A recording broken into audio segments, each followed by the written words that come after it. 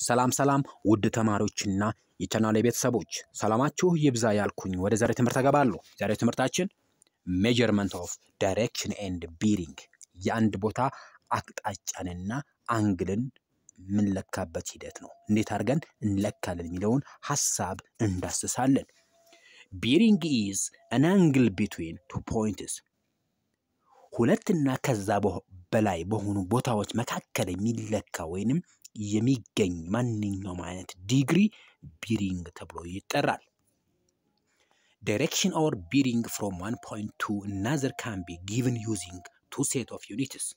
These are እንግዲህ ዳይሬክሽን ወይም አቅጣጫና የአንድ ቦታ አንግል በሁለት ቦታዎች መካከል ስንለካ በሁለት አይነት ዩኒት ይሰጥ ይችላል ወይም በሁለት አይነት መለኪያ ልናገኝ ይችላል።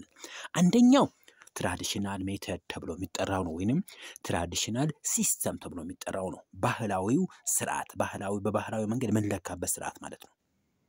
use cardinal point of compass and subdivision of them. የአንድ ቦታ ኮምፓስ አቅጣጫንና የራሱን ክፍልፋዮችን የምናስቀምጥበት ሂደት ነው። ስለዚህ ለምሳሌ አንድ ቦታ በየትኛው ዳይሬክሽን ይገኛል ብለን ስንለካ ለምሳሌ ኖርዝ ሊሆን ይችላል፣ ኖርዝ ኢስት፣ ኖርዝ ዌስት፣ ኢስት ዌስት፣ ሳውዝ ኢስት ያልን ልናስቀምጥ እንችላለን። በዚህ መንገድ ስናስቀምጠው ምን ይባላል? ትራዲሽናል ሲስተም ተብሎ ይጠራል።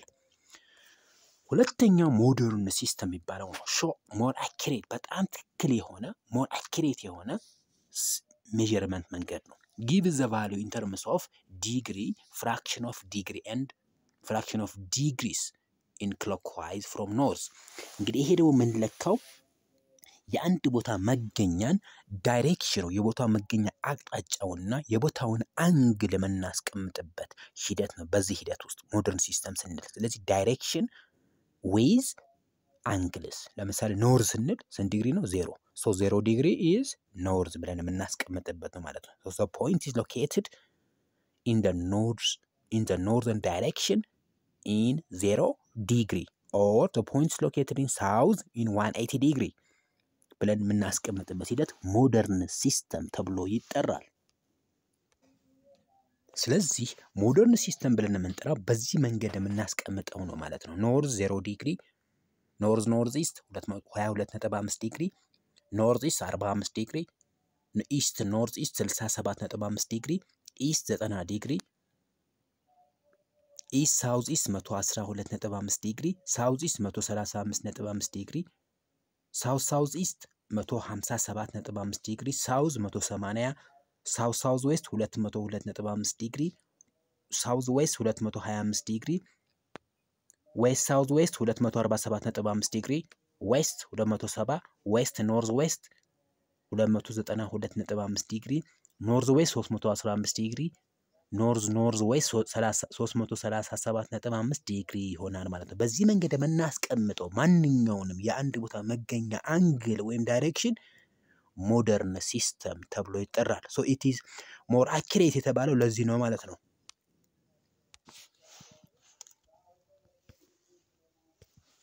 በቀጣይም የምናየው ይኸው ሐሳብ ሲሆን the following are procedures to obtain the bearing of the given places. የአንድ ቦታ ቢሪንግ ለማግኘት የምንከተላቸው ቀደም ተከተሎች ወይንም ቅድመ ሁኔታዎች እነዚህ ናቸው። አንደኛ draw a line joining the two points. ሁለት ነጥቦች የሚያገናኝ አንድ ቀጥ ያለ መስመር መሳል ይለናል። then measure the angle between the cardinal points by protractor from the true north. እንግዲህ true north ላይ ከኖርዝ በመነሳት ፕሮትራክተር በመጠቀም የዛ ቦታ አንግል መለካት። ሶስተኛ state the bearing either in compass direction or bearing አለ። ስለዚህ የመጀመሪያው ስቴፕ 1 እንግዲህ አንደኛ ላይ የምናስቀምጠው ሐሳብ ምንድነው? draw a line joining the two point አለን። ስለዚህ አንደኛው ስቴፕ ምንድነው ማለት ነው? ለምሳሌ ፖይንት ኤ እና ቢ ዳይሬክሽኖችን ፈልጉ ብንባል መጀመሪያ ምን እንደምናደርገው draw a line joining the two points ሁለቱ መስመሮች የሚያገናኝ መስመር። እንግዲህ ኤ ላይ ስንት ዳይሬክሽን አለን? 4 ካርዲናል ፖይንት አለን። ቢ ላይ 4 ካርዲናል ፖይንት አለን። ይሄ ሳልን ማለት ነው። ከዛ ምን እናደርጋለን? ሁለተኛ ላይ measure the angle between the cardinal point by protractor። እንግዲህ ከዚህ እስከዚህ አንድ መስመር እናሰምራለን። ዘን what is the bearing of point A from B ብንባል B ላይ ሆነን ኤን ስንለካው ስንት ነው? ስለዚህ እዚህኛው ፖይንት እንለካለን ማለት ነው። እቺ አንግል እንግዲህ እቺ 90 ዲግሪ ያለችን ዘን 45 135 ዲግሪ ይሆናል ማለት ነው። ከዛ የዚህ ቦታ ዳይሬክሽን ስቴት አድርጎን ግለጹ አለን። ምንድነው የምናደርገው? 135 ዲግሪ ሳውዝ ዌስት ብለን እናስቀምጠዋለን ማለት ነው። ግልጽ ለማድረግ ያህል እንግዲህ መጀመሪያ የምናደርገው ነገር ምንድነው? አንድ ነጥብ እናስቀምጣለን። ለምሳሌ ነጥባችን A ያለን ሁለተኛው ደግሞ B ቢሆን እንግዲህ ሁለቱ ነጥቦች bearing ፈልጉ ቢለን what is the bearing of point A ፈልጉ ብንባል from B ብንባል ምን እንደምናደርገው እዚህ A ላይ ሆነን B ላይ ሆነን A ላይ ሆነን B የምናይበት ማለት ነው። bearing of point A from B ቢለን B ላይ ሆነን ኤን ስለካው ማለት ነው። ስለዚህ ከዚህ ወደዚህ አንድ መስመር እናሰምራለን ማለት ነው። ስለዚህ bearing of point A ቺኛዋ ነች ማለት ነው። አንግሏ A ላይ የሚገኘው አንግል መነሻችን ሁሉ ጌት ነው አይደል? ክሎክዋይዝ ዳይሬክሽን ማለት ኖርዝ ነው። ሁሉ ጊዜ ቺኛዋ ፖይንት ከዚህ ተነስተን ወደዚህ የምንለካበት ነው ማለት ነው። ስለዚህ ቺኛዋ 90 ዲግሪ ዘንቺ መሃል ደግሞ ሜጀር ስናደርጋት 45 ዲግሪ ነች። 90 ሲደመር 45 135 ዲግሪ ይሆናል። ዳይሬክሽናችን ኢስት ከሆነ 90 ዲግሪ ነው። 135 ከሆነ ሳውዝ ኢስት ይሆናል ማለት ነው። ስለዚህ የዚህ ቦታ መገኛ አንግል 135 ዲግሪ ሳውዝ ኢስት ይሆናል ማለት ነው። ይሄ ቢሪንግ የምንፈልግበት ሂደት ነው። ወይንም በሌላ ኤግዛምፕል ደግሞ ስናየው ለምሳሌ ፖይንት ኤ ያለን ፖይንት ኤ ፖይንት ቢ እና ፖይንት ሲ ያለን ፖይንት ኤ ላይ አራት ዳይሬክሽን አለን፣ ፖይንት ቢ ላይም አራት ዳይሬክሽን አለን፣ ፖይንት ሲ ላይም አራት ዳይሬክሽን አለን። ስለዚህ ማንኛውም ነጥብ ላይ ምን ታደርጉት ምንድነው? ሁለት ነጥቦች ቢኖራችሁ እያንዳንዱ ነጥብ ላይ አራት ዳይሬክሽን እንዳለ ማወቅ አለባችሁ ማለት ነው። እነዚህ ካርዲናል ፖይንቶች ማንኛውም ዳይሬክሽን ማለት ነው። እዚህ ኖርዝ አለ፣ ኢስት አለ፣ ሳውዝ አለ፣ ዌስት አለ ማለት ነው ሁሉም ላይ። ስለዚህ ይሄን ከለካን ይሄን ስንሰራ ስለዚህ ሁለት ነጥቦች ብለናል። ለምሳሌ ፖይንት ኤ ያለን ፖይንት ኤ ነጥቡ ይሄ ነው።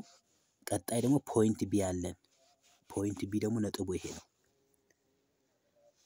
ቀጣይ ደግሞ ፖይንት ሲ ያለን ፖይንት ሲ ነጥቡ እዚህ ጋር ነው ያለው። ስለዚህ what is the bearing of point C from B ብንባል what is the bearing of point C ነው የምፈልገው አሁን C from የት from B B ላይ ሆነን ሲን ስንለካ bearing of point C from B እንግዲህ አንድ ቀጥ ያለ መስመር እናሰምራለን። B ላይ ሆነን ሲን ስናየው ሲ የሚገኝበት አንግል ስንት ነው? ኒርሊ ወደ 22.5 ዲግሪ አካባቢ ነው በፕሮትራክተር ስለኩ ማለት። ስለዚህ ሁሉ ጊዜ በፕሮትራክተር መለካታችሁን እንዳትረሱ። እንግዲህ ፕሮሲጀሮቹ ቅድም ያየናቸው ናቸው። draw a line joining the two point, measure the angle between the cardinal point by using protractor from true north, state the bearing either in compass direction or bearing። እንግዲህ ዳይሬክሽን ወይንም ቢሪንጉን መግለጽ ማለት ነው መጨረሻው። measuring of bearing in direction. So to find the direction from point A to point B on the figure map 1.2, draw a line with a pencil joining point A and B on a map. እንግዲህ A እና B የሚያገናኝ ነጥብ ሳሉ አለን። So to find direction of the direction from point A to point B። እንግዲህ ከኤ ተነስተን ወደ B ሜጀር ስናደርግ ዳይሬክሽኑ ወዴት ነው የሚያሳየን ነው። የመጀመሪያ አንድ ቀጥ ያለ መስመር ሁለቱ A እና B የሚያገናኝ መስመር መሳል። ሁለተኛ through the point from which the bearing is required, draw a pencil line parallel to the true north as indicated by meridian or the arrow indicate true north። እንግዲህ true north ተጠቅመን ነው ሜጀር የምናደርገው። use the two set of line, set your protractor so the center is in point A and measure the angle between the true north line AB, read clockwise from north ማለት 0 ዲግሪ ነው። ከዛ መጨረሻ state the bearing ነው ያለን። እንግዲህ እዚህ ጋር የሚያሳየን ምንድነው? ሁለት ነጥቦች አሉን ብሎናል። እንግዲህ ተሰጠን መጀመሪያ ነጥብ A ነው፣ ከዛ B ነው። ስለዚህ A ላይ ተነስተን Bን ስንለካው so direction from A to B ኤ ላይ ሆነን ነው የምንለካው ማለት ነው። ከኤ ወደ ቢ ማለት ነው። ከኤ ወደ ቢ ስንት ዲግሪ ነው? ኤ ቢ። እንግዲህ መጀመሪያ ይሄ ነጥብ ማለት በቀላሉ ለማየት እንደዚህ ነበረ። ነጥብ ኤ እዚህ ያለ፣ ከዛ ነጥብ ቢ ደግሞ እዚህ ያለ ማለት ነው። ከዛ መጀመሪያ ምን አደረገ? እቺን ላይን ድሮ አደረገ። ከዛ ከኤ ወዴት ሳለ ማለት ነው? ኤ እዚህ ነው፣ ቢ እዚህ ነው። ከኤ ወዴት ነጥብ? ወደ ቢ ነጥብ ሳለ ማለት ነው። ስለዚህ ምንድን ያለን? ኢን ክሎክዋይዝ ዳይሬክሽን ፍሮም ትሩ ኖርዝ። ትሩ ኖርዝ ማለት ይሄ ማለት ነው። ኖርዝ ሁልጊዜ ስንት ዲግሪ ነው ብለና? 0 ዲግሪ። ስለዚህ ከዚህ ተነስተን እንዴት ስንለካው ስንት ዲግሪ ይሆናል ነው። በፕሮትራክተራችን ስንለካው ስንት ሆነ? 135 ዲግሪ ሆነ ማለት ነው። ዳይሬክሽኑ ወዴት ነው? ወደ ሳውዝ ኢስት። ሶ በዚህ ሂደት ውስጥ the direction from A to B from A መነሻችን A ነው፣ መድረሻችን B ነው። ስለዚህ መነሻችን ላይ ያለው ነጥብ ስንት ዲግሪ ስንት ነው? 135 ዲግሪ ነው ማለት ነው። ፖይንት B is roughly south east direction ነው የሚገኘው ማለት ነው። ከኤ ወደ ቢ የሚያሳየው ወደ ሳውዝ ኢስት ዳይሬክሽን ነው ማለት ነው። ይሄ ማለት እንግዲህ እንዲህ ነው ማለት ነው። እቺኛው ኖርዝ ኢስት ነች፣ ይሄ ሳውዝ ኢስት ነች፣ እቺኛው ሳውዝ ዌስት፣ ይሄ ኖርዝ ዌስት ነው ማለት ነው። ስለዚህ this point is always ሳውዝ ኢስት ነው ማለት ነው። ስለዚህ ሳውዝ ኢስት ስንት ነው ማለት ስንት ዲግሪ ነው ማለት ነው? 135 ዲግሪ ይሆናል ማለት ነው። በቀላሉ ዳይሬክሽኑን ካወቃችሁ ዲግሪው ማወቅ ቀላል ነው የሚሆነው ማለት ነው። በቀጣይ የምናየው እንግዲህ እነዚህ ነጥቦችን ማየት እንችላለን። bearing of B from A is B from A የቢ አንግል ኤ ላይ ሆነን ስናየው ስንት ዲግሪ ነው? በሌላ ቋንቋ የኤ ዳይሬክሽን ስንት ነው ማለት ነው። bearing of point B from A። ስለዚህ እዚህ ሆነን ይሄን ስናይ እቺን አንግል ስናይ ስንት ዲግሪ ነች? 60 ዲግሪ ታሳያለች ነው። bearing of A from B is A from B is 240 ዲግሪ ነው ማለት ነው። ቀጣይ bearing of C from A bearing of C from A ኤ ላይ ሆነን ሲን ስንለካው ስንት ነው? 300 ዲግሪ። bearing of C from ኤ ላይ ሆነን ይሄን ስንለካ ማለት ነው ስንት ዲግሪ ሆነልን? 300 ዲግሪ ማለት ነው። bearing of A from C ኤ ፍሮም ሲ ላይ ሆነን ኤን ስንለካው ደግሞ ስንት ይሆናል? what is the bearing of C ማለት ነው። bearing of A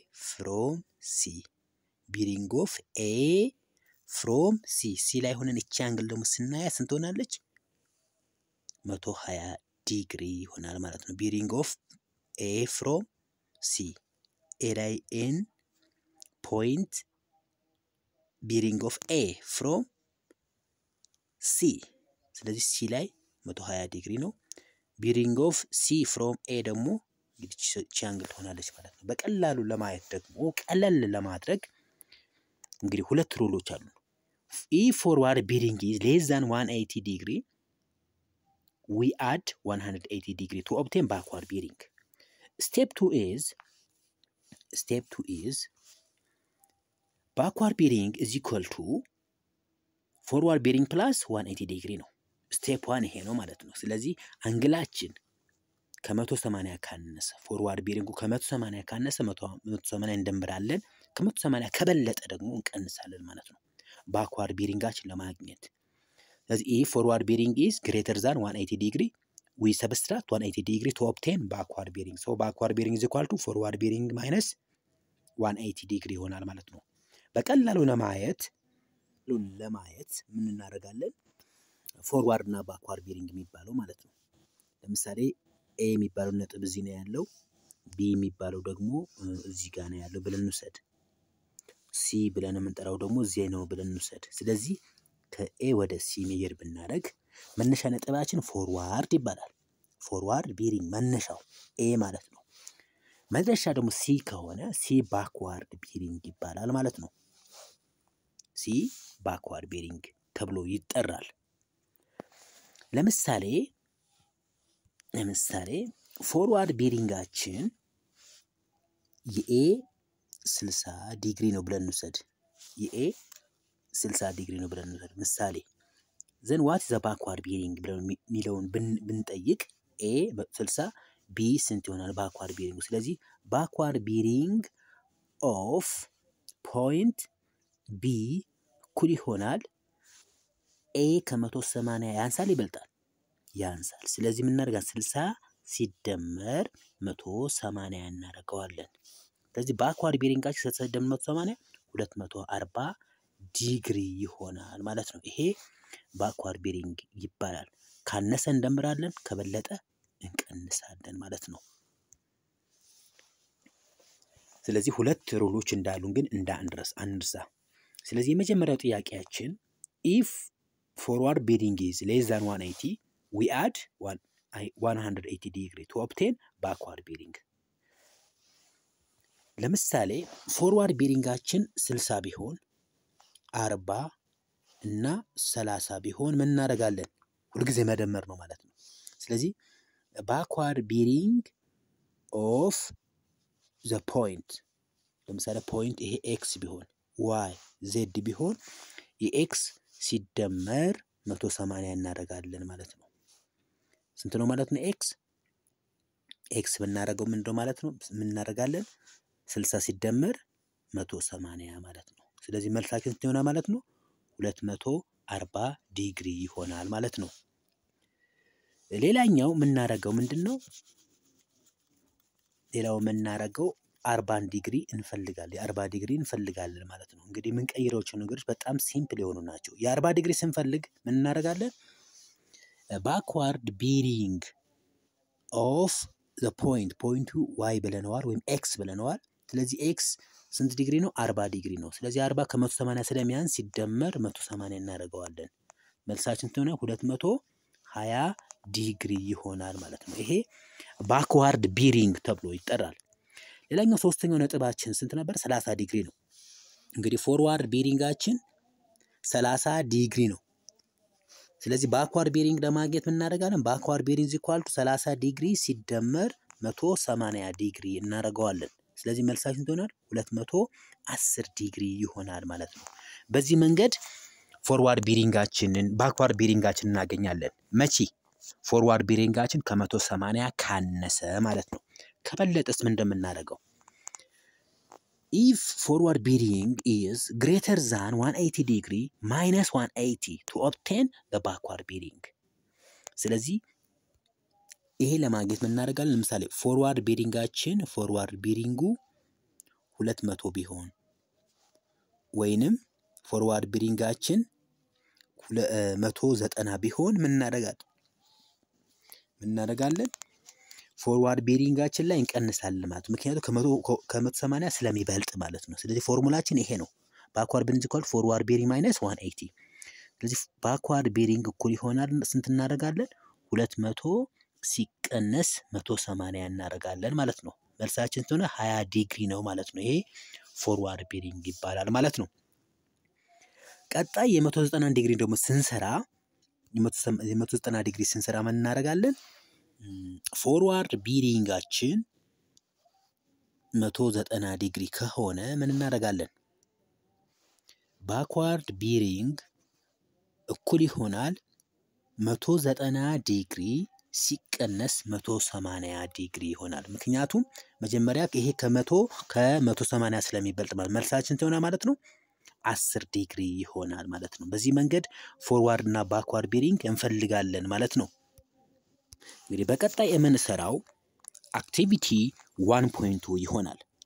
የመጀመሪያው አንደኛው ጥያቄ ፕራክቲካል ስለሆነ ወደ ሁለተኛው ጥያቄ እናልፋለን። ይሄ የመጀመሪያው ጥያቄ ትምህርት ቤታችን ውስጥ ባለ ማንኛውም ኮምፓስ ውስጥ በሚያዛዡ ትዕዛዝ መሰረት ያን ሜጀር ማድረግ ነው የሚሆነው። ሁለተኛው ጥያቄ from where do we start measuring direction? ከየት ነው ዳይሬክሽን ሜጀር የምናደርገው አለን። ስለዚህ መልሳችን ሆኖ ማለት from አንደኛው ጥያቄ ላይ መልስ from ኖርዝ ይሆናል ማለት ነው። ስፔሲፊካሊ የትኛው ኖርዝ?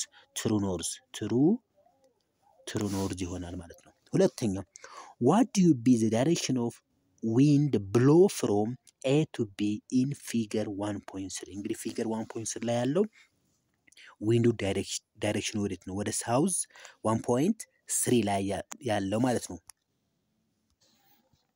ስለዚህ መልሳችን የሚሆነው ኖርዝ ኢስት ዳይሬክሽን ነው ማለት ነው። ፊገር 1.3 ላይ እንግዲህ አይታችሁ ከሆነ ፊገሩን በዋናነት የሚያሳየን እንግዲህ ዊንዱ ብሎ የሚያደርገው እንዲህ ነው የሚሄደው።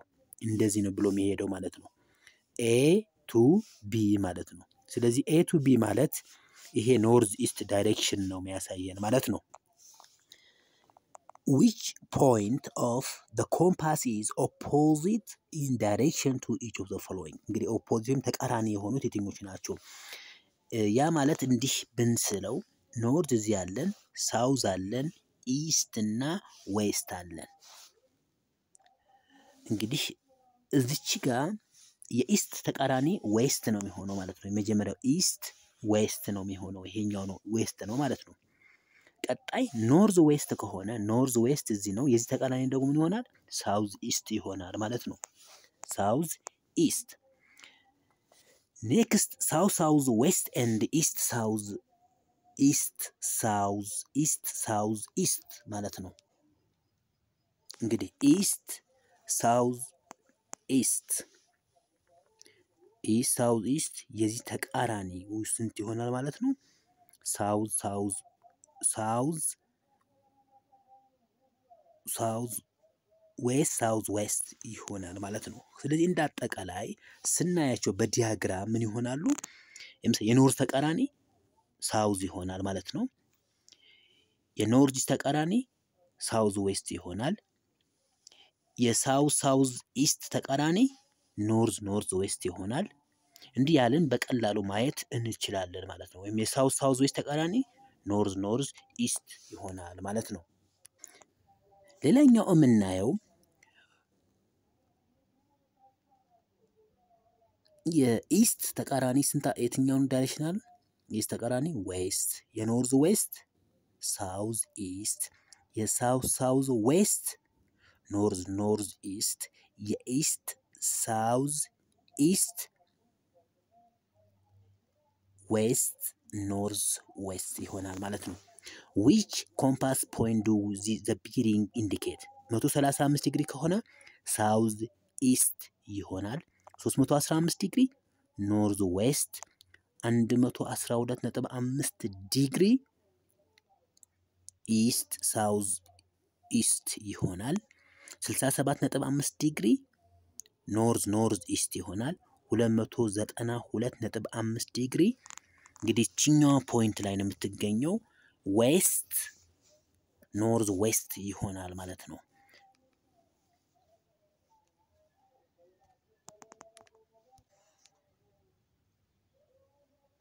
ስለተከታተላችሁኝ አመሰግናለሁ። የዛሬ ትምህርታችን ማጠቃለያ ይህን ይመስላል።